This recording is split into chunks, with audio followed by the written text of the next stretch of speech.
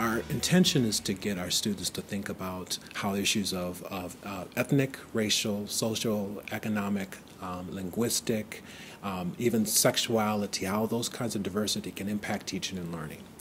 And so the digital ethnography, it gives us a chance to really get at that by looking at learning contexts, both in the classroom and outside of it. What's nice about WordPress is that you can store Word documents on there, you can store audio, you can store video, and so I thought that'd be a great, pictures, that kind of thing, I thought that would be a great avenue to store information as students collect those. In addition to that, we would use a audio-video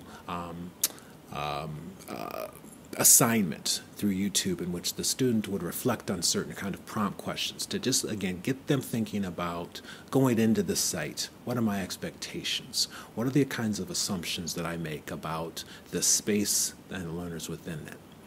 We have a core belief statement, and one of the first areas there is we want people to be reflective, we want them to be responsive, and then we want them to be thinking about advocacy. Reflect, respond, advocate. And I think the digital ethnography does a really great job of getting them into the space of how do I do all of that.